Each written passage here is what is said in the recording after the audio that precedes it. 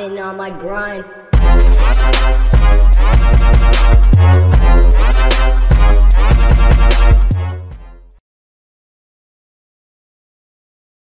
PTI archaeologists have discovered a unique 400-year-old dental prosthesis at an Italian burial site which predates the modern tooth bridges. The prosthesis found by researchers excavating a monastery in the Tuscan town of Lucca was made up of other people's teeth linked by a golden band. It consists of 5 teeth, 3 central incisors and 2 lateral canines aligned in an incorrect anatomical sequence. Belonging to different individuals, the teeth were linked together by a golden band.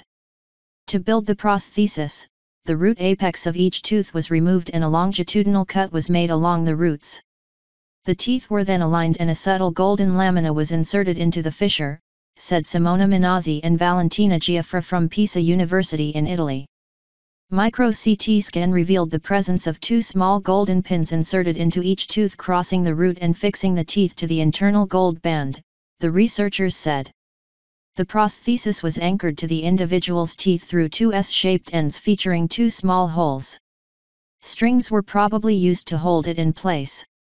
Using a scanning electron microscope, the researchers found that the golden lamina is a metal alloy made of 73% of gold, 15.6% of silver and 11.4% of copper. This is the first archaeological evidence of a dental prosthesis using gold band technology for the replacement of missing teeth, Minozzi told Discovery News.